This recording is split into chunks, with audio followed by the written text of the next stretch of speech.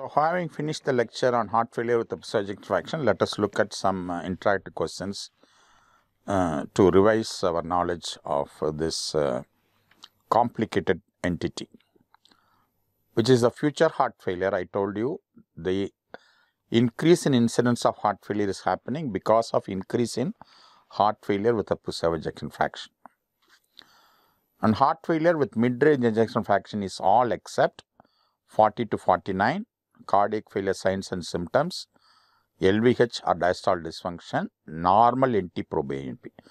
Please see that this is a very important criteria. In the presence of increased NT-proBNP, you have to have either one of LVH or DD. So, this is what I told you. So, you can see 40 to 49, you must have BNP elevation plus LVH or DD.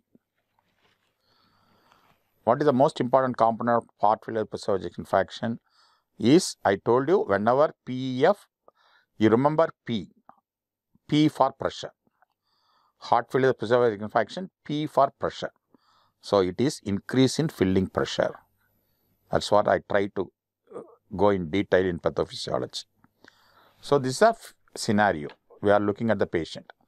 65-year diabetic hypertensive female, obesity, dyspnea 1 year, class 3 for the last 1 month, no orthopnea, mild edema, on glipizide, metformin, neurovitamins, beta blockers and amlodipine, no V's, heart rate is only 56, 160, 100, no third heart sound murmur, ECG will be shown, and he has got LVH, ejection fraction 65, grade 1 diastolic dysfunction, X-ray chest is normal CT ratio. So, this patient has got class 3 dyspnea. Now, we evaluate. What is the most information you would like to elicit to diagnose heart failure here is PND here.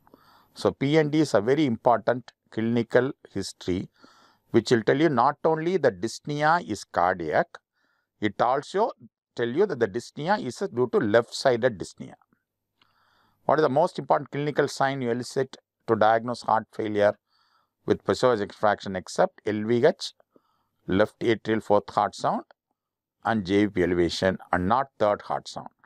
Third heart sound is sign of systolic dysfunction. Fourth heart sound is a sign of diastolic dysfunction. In this patient, EF according to Framingham criteria of heart failure, patient is in heart failure, yes or no? No, because